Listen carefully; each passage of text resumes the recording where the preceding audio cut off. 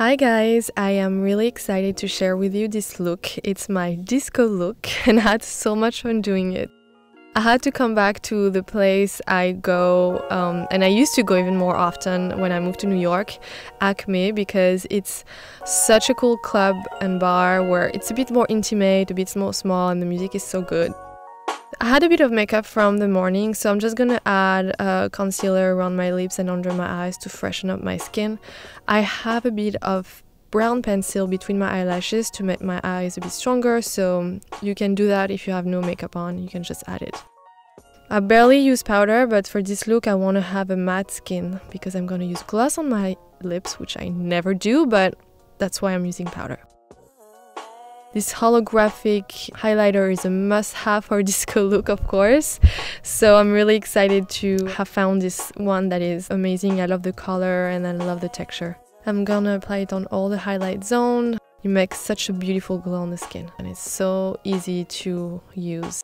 Pink blush as always, especially because I'm going to use purple on my eyes, so I really need pink to balance with my yellow undertone.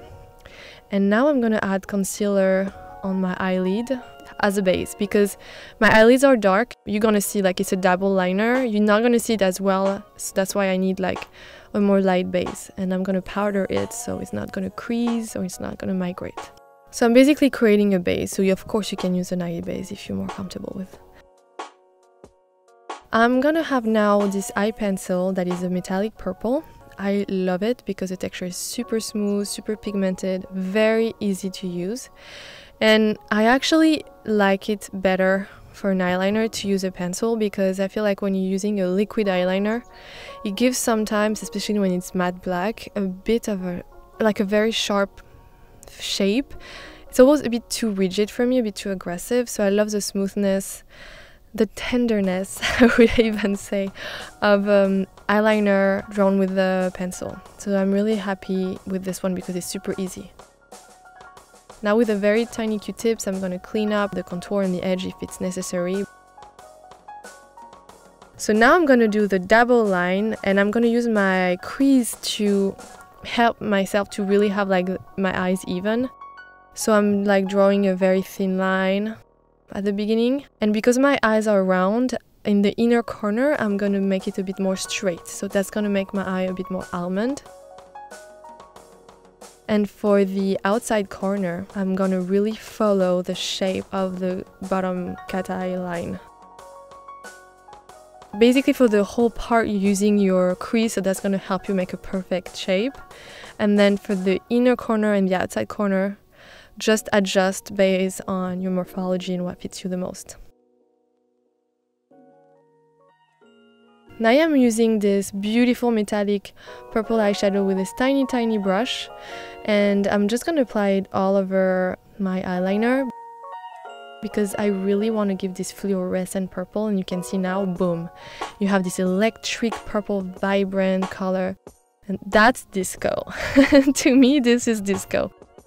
I always say to you, you need a little touch of va-va-voom to make it special. Just using the eye pencil to me was not enough. I needed to add a little bit more touch of va-va-voom to it. And then that's great because I can use a pigment on the brush to put a little bit of the color on the bottom lashes. It's actually very easy to do. One advice for you guys is when you do the second line, the upper line, do it with your face really facing the mirror. Don't go chin up, chin down, because you want to be able to see your crease perfectly, and as soon as you're going to move your face, then it's going to change the shape. So when you do it, find a position where you're comfortable and then just stick to it.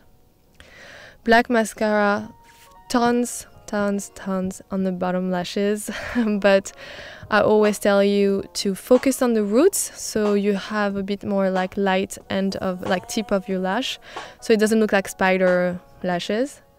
And then for my lips, usually I never go lighter because it makes me feel weird for some reason. I'm not a fan, but for this disco look I had to have lighter lips, so I applied by patting this sort of like pink, and then I used this light nude gloss. And I was like, okay, this is really gonna be different from what I do. But again, that's why I love doing those videos for you guys. It pushed me, you know, out of my comfort zone, and I'm discovering new things thanks to this. Basically, when we say in French, je joue le jeu, it means I'm playing the game for you by recreating these looks, and sometimes I'm like, I'm not really sure this is gonna fit me. But then I discover new colors, new shapes, new techniques, and you know, it inspires me to use more different things on my face too. So thank you guys for this, and have fun. Enjoy your femininity, celebrate it. Makeup is not a tattoo, it's just a way to celebrate ourselves. So I really hope you are using it that way, not to change your features or not to change who you are, but as a celebration.